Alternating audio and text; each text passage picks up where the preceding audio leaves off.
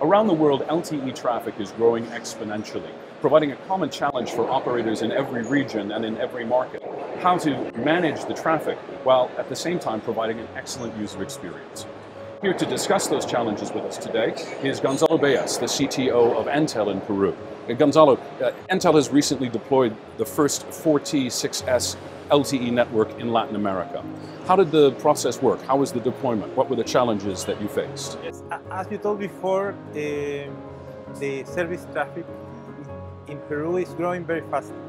And we have a lot of hotspots, and we talked with Huawei 2 years ago and how we solve this problem in AWS band. And we found that the solution of 4T6X was very good. First, because this 4R solution that is increase the capacity of experience of our subscribers, and then the 6 sector working together in sites increase the capacity very high.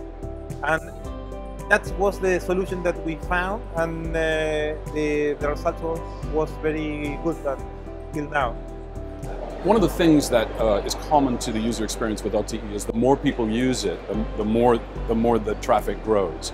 At some point, the system needs to be upgraded. What are your plans when you face that challenge to upgrade the LTE system? Yes. In the DNA of Entel is the quality of services that we give us to our subscribers.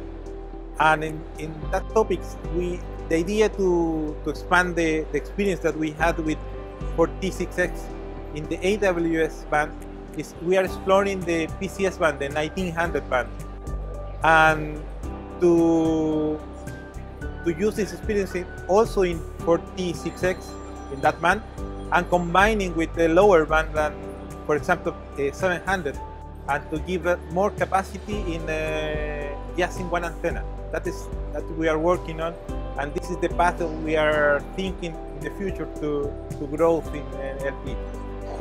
Speaking of future growth, obviously one of the topics that we're discussing here is 5G.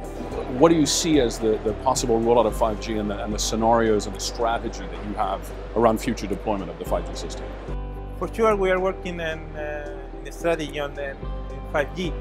We think that the medium band, that's in 3.5, for example, is an opportunity that we have in order to deploy the 5G at the beginning.